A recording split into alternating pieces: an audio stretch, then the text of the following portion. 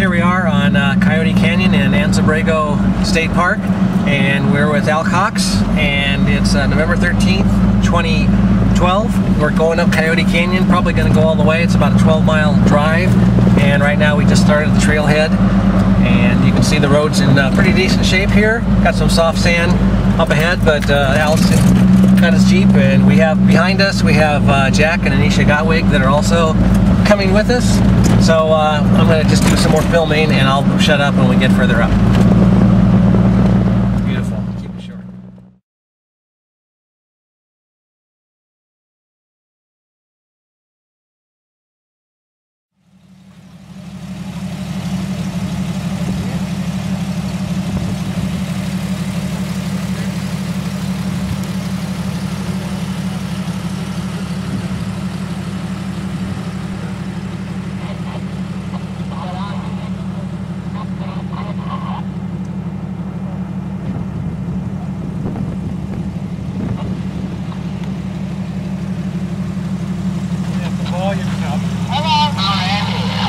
I hear her now. Okay. Yeah, I think we got it.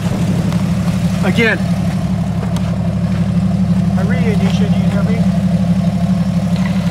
Break it! Got it. Did you hear me? Yeah. Did you hear us? Did you hear me? Hang on. We can hear you.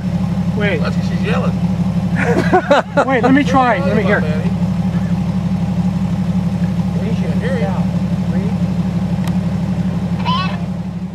Did she hear me?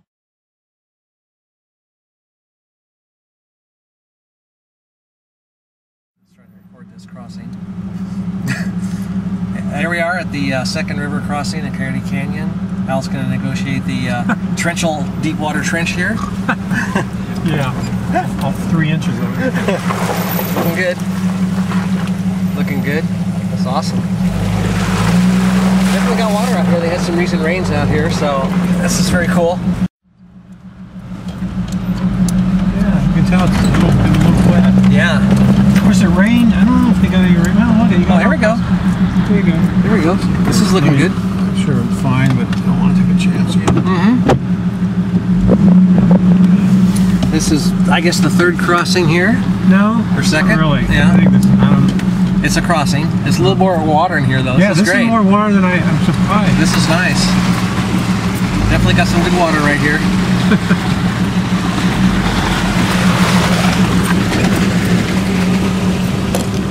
Oh, look at the trout. This is like salmon. That must be a 20-pound salmon. A Chinook. It's king salmon. Oh, wait. It's Desert King. I see the water's coming over here. Neat. Look at this. This is nice. Got the reeds.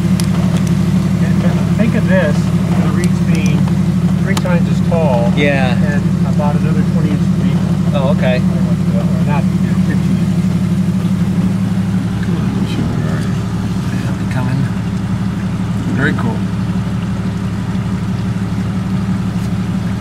All right. Put that back on pause.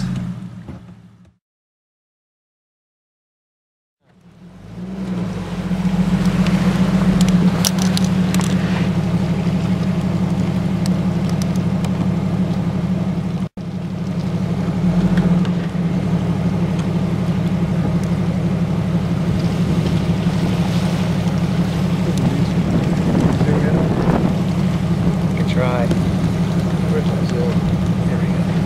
Oh, that's too shaky.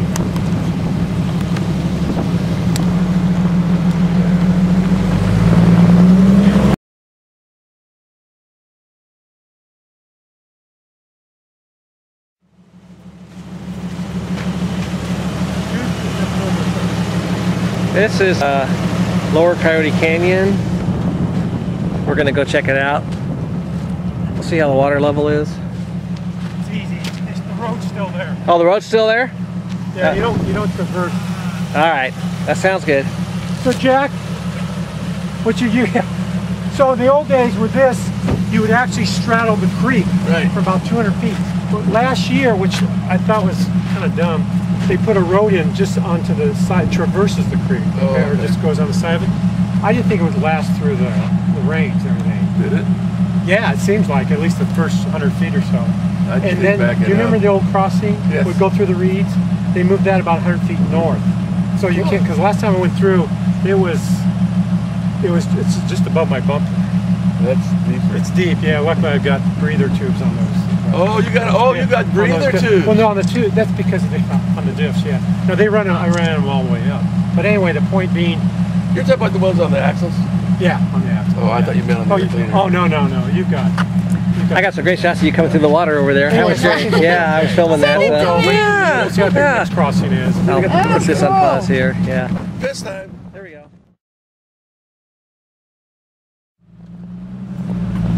This is the third crossing, it's called, we're going through right now.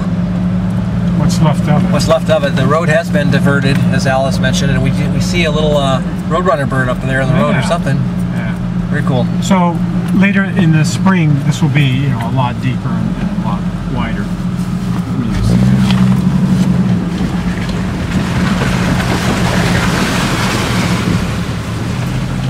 About 8 inches. Yep.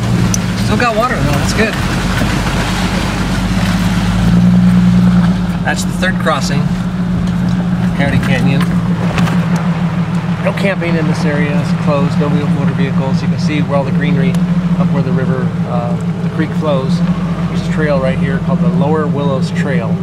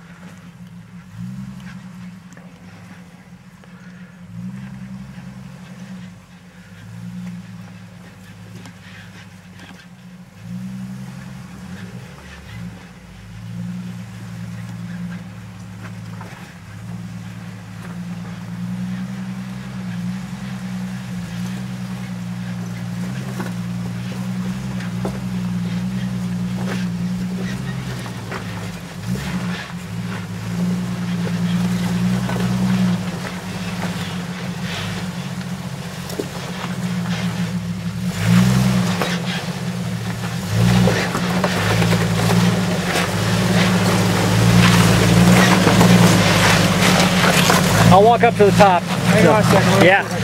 Yeah, no, you're doing good. Look. I'm not clear this way.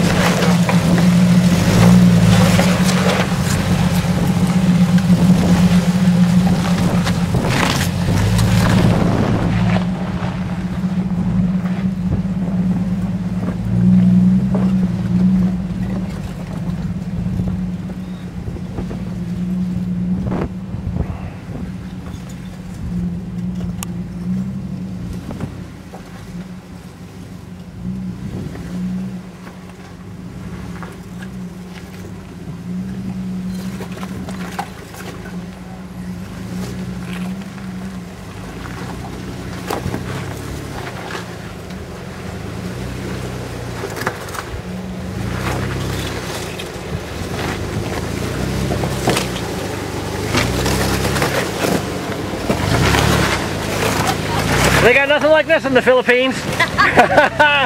See you on top. Looking good.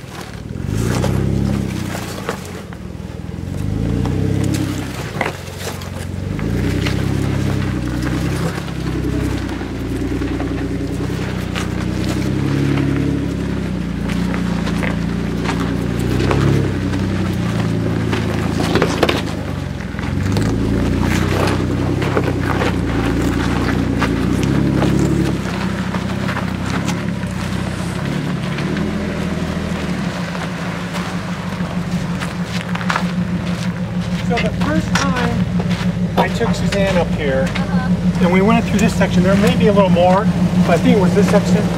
All I could hear her say, her head was going back like this and everything, and all I could hear her say, "Next time, invite somebody else." And I started laughing. She did too. But she was like, "Good job, Anisha." Nice work, nice work. You guys did good on that. How'd you like that? Proud of her. Pretty awesome, I'm huh? serious. I'm Turn serious. the motor off. I keep mine on that. Ours is newer. Awesome. You guys like that, huh? That was a good. Seriously, good hill climb good there. job. Not bad. Yeah, Not bad. oh, that was fun. Oh yeah. Well, you know what? I'll tell you There what. you go. All right. When we first came out, I said, well, let's wait. We come to the first creek. Went around a corner. I see this. Look at us.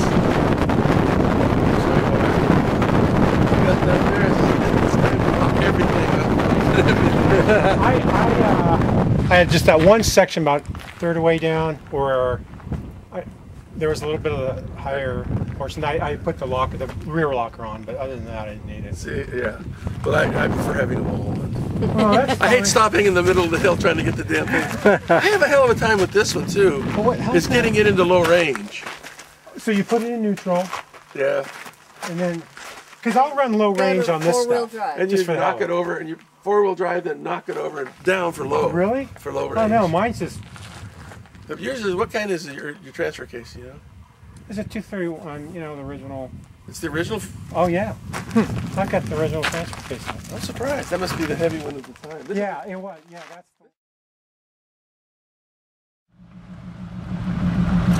This is more, we're above the rocky incline here now. We're kind of coming up into Upper Coyote Canyon. It's really pretty, a little bit more of a... trees? Oh yeah, there's a, look at a palm oasis over here. Very pretty over here. And you got the mountains over on this side. The road's improved quite a bit, and it's all good. Beautiful area. I just might mention we did actually see a guy on a mountain bike come through here. He had these oversized mountain bike tires that were pretty beefy, but they were good for riding in the soft sand. Looked like he had been out here and knew what he was doing, so he's ahead of us because we didn't want him to bite get our dust from the vehicles. But yeah, we're coming up to some green patch. Looks like there's probably, is there more water out there, Al? Yep. Right over there? Yeah, looks like more water by looking at the greenery. So we'll catch that when we get over there.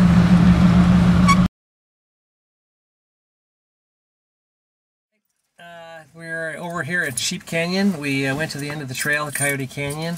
We stopped at Sheep Canyon here. There's a neat little oasis kind of up. I don't know if you can see it up here. Try and zoom in a little bit. There it is. And we're gonna go over to Indian Canyon and what's that other one over there? Cougar Canyon. We're gonna check it out. But this is a very scenic area, part of Anza Borrego. Really pretty. So having a good time here, and it's all good. So there they are, and off we go. There's actually a campground here that's called Sheep Canyon Camp.